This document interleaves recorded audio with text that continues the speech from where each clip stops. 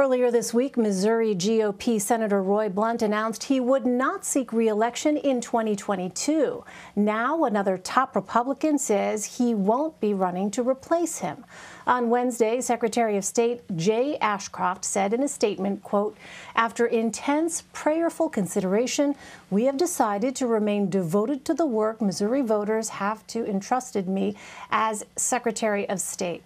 Jason Rosenbaum joins me now. He's a politics correspondent for St. Louis Public Radio. Welcome, Jason. Thank you so much for being with us. So Secretary Ashcroft had been eyed as a potential top candidate for Senator Blunt's seat.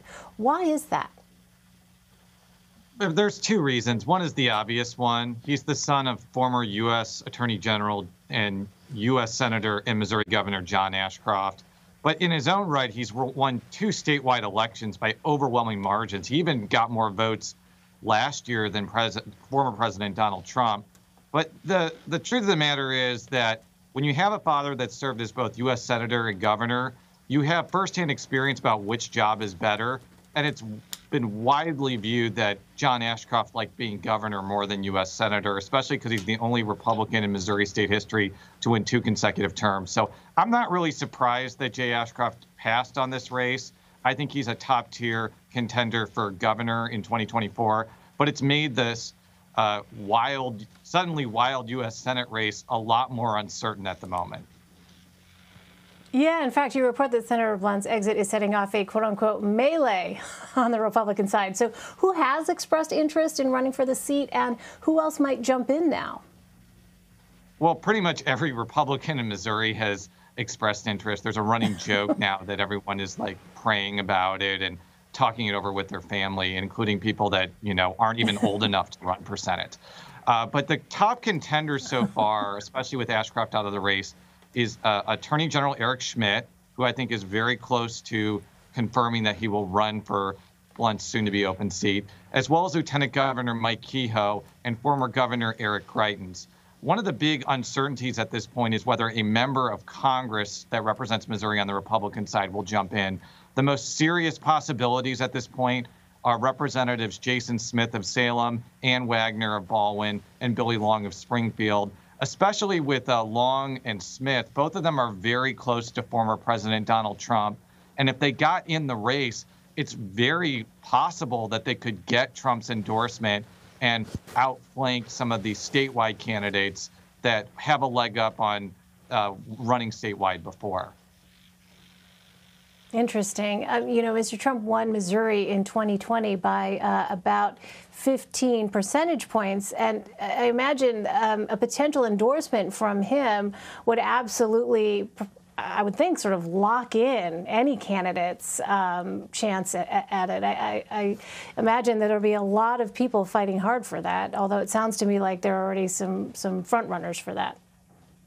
Absolutely. And one of the things that has come to light in the past few days is that both Blunt and U.S. Senator Josh Hawley have talked directly with Trump. And I don't know if they have a preference of who they want. I can definitely assume that there is one candidate they do not want, and that is former Governor Eric Greitens. It is not a secret that Josh Hawley and Eric Greitens do not like each other. They, in fact, I think, despised each other even before 2008 when Greitens imploded in spectacular fashion. And it's interesting to me that Why don't they get along? Well, I mean, I don't really think Greitens appreciated the fact that Josh Hawley called for his resignation in 2018 and turned over information. Yeah. And turned over information to the St. Louis Circuit Attorney so he could be charged with a crime. And it's kind of interesting that Greitens goes on a lot of these conservative shows, and the conservative guests ask him about how he's going to compare himself to Hawley without really knowing that background. It's not really that big of a secret that they don't like each other. And I wouldn't be surprised if Hawley is working behind the scenes to make sure Greitens is not the candidate. Interesting. All right. Well, what about Democrats? Realistically, do they even have a chance? Well, I mean, Missouri had a Democratic senator in 2018 with Claire McCaskill, so you can never say never. But I talked about this a little bit on Twitter today. I think the idea that Missouri is a swing state now, like the Lincoln Project has said, is laughable. It's not a swing state from a presidential standpoint anymore because Democrats have been unable to win any statewide races in the past few cycles because they can't win in rural Missouri and they can't even win in some conservative suburbs. So in order for a Democrat to have a chance, they need to do four things. They have to outraise the Republican candidate, whoever that is.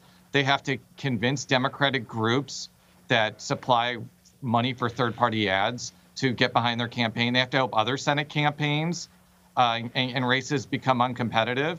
And they have to piece together a rural, urban, suburban coalition like both McCaskill and former Governor Jay Nixon have. And I just think that even someone with promise is going to have trouble doing all four. And if you can't do all four, you can't really win in Missouri. All right. Well, finally, Republican lawmakers in Missouri have introduced several bills to change state election laws, and some have drawn strong opposition from voting rights advocates. Do any seem likely to pass, and what measures are you keeping your eye on? There's a couple of things I'm keeping an eye on. There has been actually an effort among some Republicans to do away with Missouri's excuse-based absentee ballot system. Missouri is one of the few states that doesn't have no excuse absentee. But the problem is, for a lot of Democrats, it's paired with a lot of things that they don't like bolstering the state's photo identification requirement to vote. The other thing I'm paying attention to is a ballot item that would actually make it harder to amend the Missouri Constitution. A lot of Republicans have been upset for years that left of center groups have gone around the conservative legislature to pass things like Medicaid expansion and overhaul of redistricting. But that could actually run into bipartisan opposition because a lot of conservative groups use the initiative petition process. I'm not sure how these things are going to end up, but they're definitely worth keeping an eye out for, especially the first proposal I talked about. All right, Jason Rosenbaum. Jason, we'll be watching that melee, as you called it, on the Republican side here. Thanks so much, Jason. Really appreciate it. Thank you.